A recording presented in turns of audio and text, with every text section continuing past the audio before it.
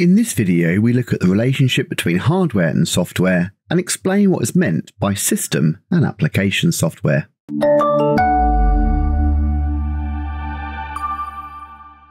So when we talk about a computer system, we're typically referring to either its hardware or its software.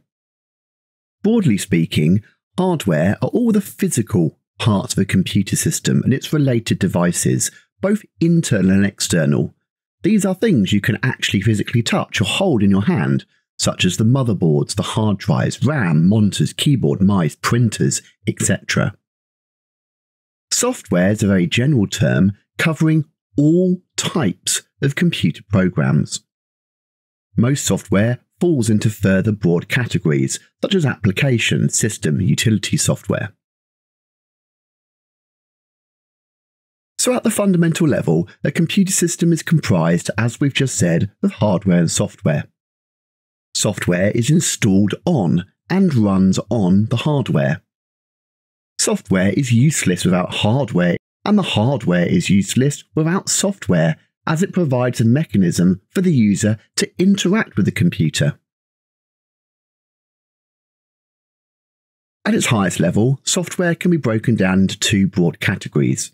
We have system software and application software. System software are any programs which are needed to operate the computer's hardware and run other applications and programs, whereas application software performs specific user-oriented tasks. System software can further be broken down into operating systems, utility software, libraries, and programming languages and translators.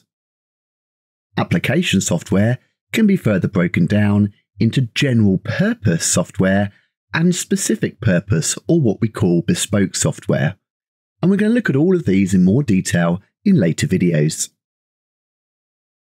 Having watched this video, you should be able to answer the following key questions. What is the relationship between hardware and software? And what is the difference between application software and system software?